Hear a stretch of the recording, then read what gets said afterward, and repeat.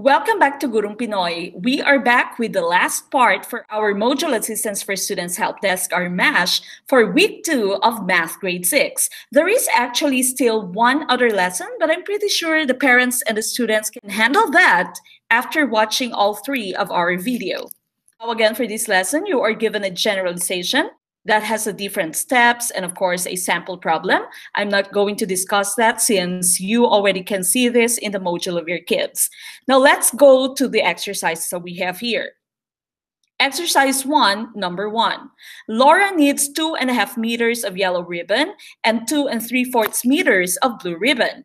If each meter of ribbon costs 6 pesos, how much money does she need to buy the ribbon? Okay, so Laura here needs 2.5 meters of yellow ribbon. Okay, so that's 2.5 meters, and also 2 3/4 meters of the blue ribbon. Okay, now each meter of the ribbons would cost 6 pesos. So now the question is, how much money does she need to buy the ribbon? Looking at our problem and analyzing it, we know that we need to add the yellow ribbon to our blue ribbon. We need to get the total of that. And then, of course, we need to multiply the total by 6 pesos because each meter costs 6 pesos.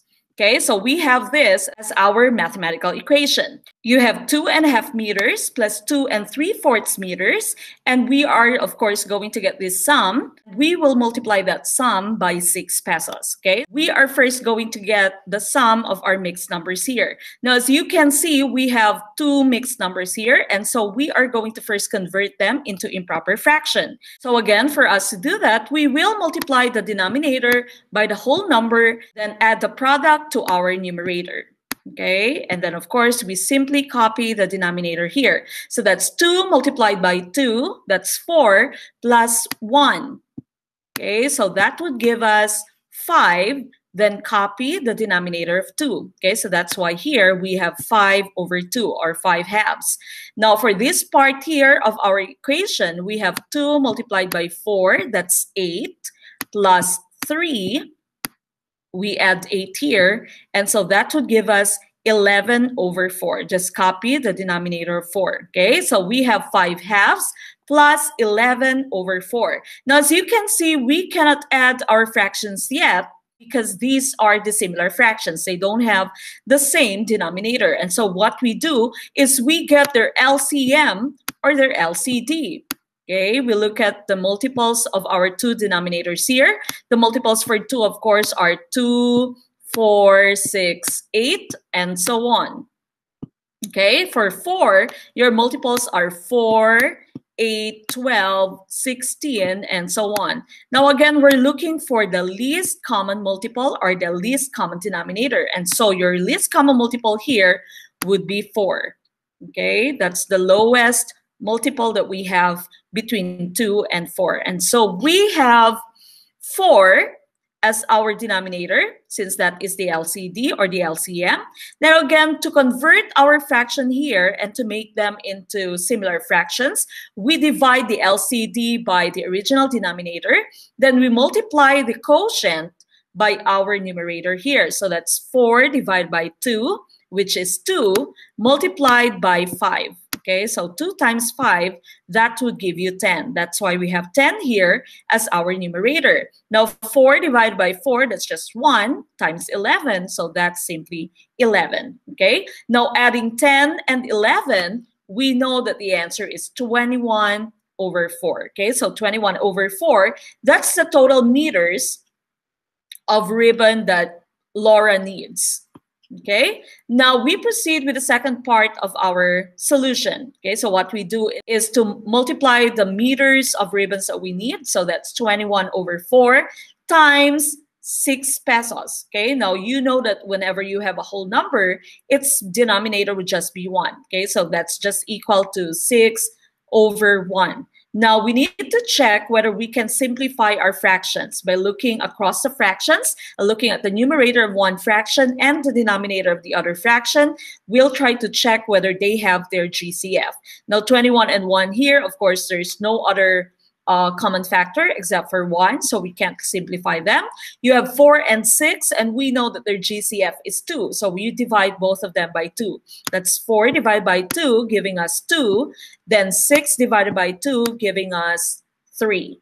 Okay, now we can proceed to our multiplication. You have 21 times 3, and you have 2 times 1. Now 21 times 3, that would just give you 63. Then of course 2 times 1, that gives you 2. Okay, so the answer would be 63 over 2 pesos. Now as you can see, our answer here is an improper fraction, so we need to convert this into our mixed number by just dividing your numerator by your denominator. Okay, so we simply divide our numerator of 63 there by our denominator of 2. Okay, so we have 63 divided by 2. Now you need to remember that this is for grade 6, so we still need to perform our division. Okay, so that's 6 divided by 2. We know that to be 3. Then you have 3 times 2, which is 6. Okay, so there's no difference. We bring down 3 here. 3 divided by 2, of course, that's 1. 1 times 2, that would just be 2. Then you have a remainder of 1. Okay, so you can write this as 31 and 1/2. Okay, so that would be 31, the whole number 31. Your remainder becomes the numerator. Then, of course, your divisor becomes the denominator. So that should be the answer, 31 or 1/2. 31 and 1/2. Now you know that 1/2 is just 0.5. Okay, so you can just write 31.50 pesos. Okay, 31 pesos and 50 cents. Now you can also perform the division process where you need to add the decimal point and write a 0 there. But the answer will still be the same. It's going to be 31.50 pesos. Okay, so that's the answer for question number 1. Now we proceed with number 2. There were 42 learners in Mrs. Dante's class and 39 learners in Mrs. Palma's class. If 5/6 of the learners in Mrs. Dante's class and 2/3 of the learners in Mrs. Palma's class joined the scouting movement, how many learners were scouters? Okay, we're looking for the total number of scouters, and we are told that 5/6 of the learners in Mrs. Dante's class are scouters. So that's 5/6 of 42, and 2/3 for Mrs. Palma's class, that's 2/3 of 39 learners. So what we do is we get 5/6 of 42, and we add that to 2/3 of 39. That's going to be the total number of scouters that we have. Okay, so this is our mathematical equation. You have 5/6 of 42 because we are trying to get 5/6 of all the learners in Mrs. Dante's class, and 2/3 of 39 because Miss Palma's class, of course, has a total number of 39 learners, okay? And we add this to get the total number of scouters. So we have, now again, in math, the term of simply means multiply, okay? So we have 5/6 times 42 plus 2/3 times 39. Looking at this, we know that your whole number would just have a denominator of 1. So that's just simply 5/6 times 42 over 1 plus 2/3 times 39 over 1. Now we try to check whether we can simplify our fractions here, trying to look across the two fractions. Okay, so 5 and 1, no other common factor except 1. 6 and 42, their GCF would be 6. Okay, now 6 divided by 6, of course, that's 1. 42 divided by 6, that would be 7. Okay, so now we have simplified our fractions. Now 2 and 1, no other common factor. 3 and 39, their GCF, of course, is 3. And 3 divided by 3 is 1. 39 divided by 3 is 13.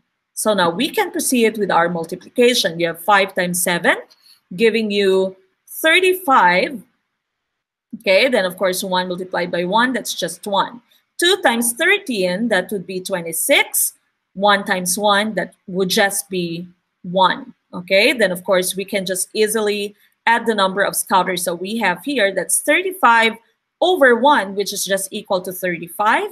Then of course 26 over 1 would just be equal to 26. Okay, okay, so the correct answer would just be 61 scouters. 61 was taken from 35 plus 26. Okay, so that's 61 scouters for question number 2.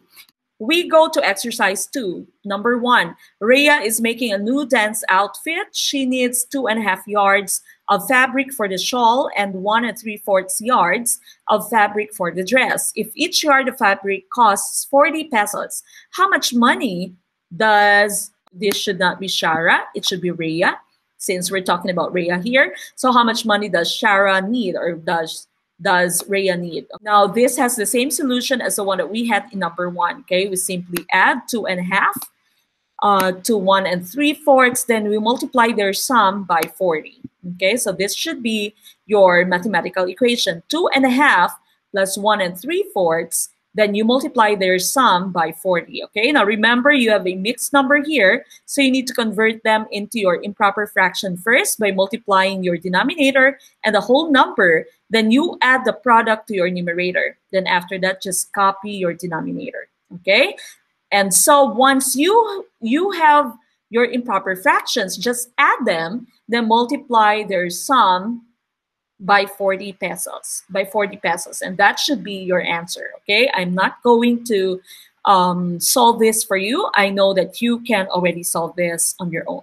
Now, for number 2, there is a total of 2,512 people attending the fun fair.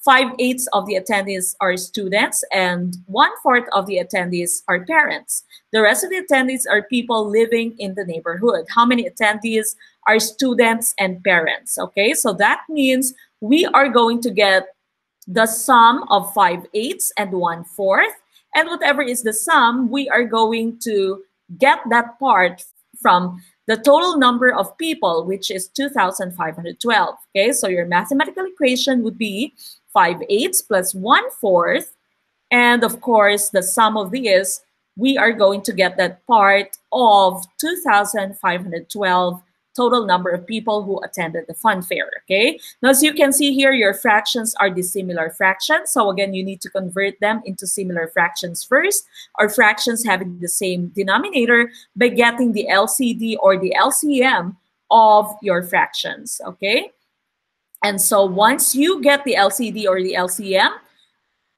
divide the LCD by the denominators here, then multiply the quotient by your numerator 5. Okay, and then of course you need to add your similar fractions. Then once you have that fraction, you simply multiply that by 2,512, because again, the term of in math means multiplication. Okay, so again, I'm not going to solve this for you because I'm pretty sure you can already do this on your own. And of course, there is another lesson in your module, the last lesson of your module. I am not going to discuss that because I'm pretty sure after listening to all 3 parts of our discussion for week 2 of Math 6, you already know how to do your multiplying fractions, okay, or converting your mixed numbers to your improper fractions and vice versa. All right, so that ends our discussion today. All right, so this has been Coach Mek of Gurong Pinoy. And again, please don't forget to like, follow, and subscribe to all our social media accounts. And I say, maliit man na butil ng mga kaalaman, ang dulo nito ay malaking kaginawaan. See you again in our next videos.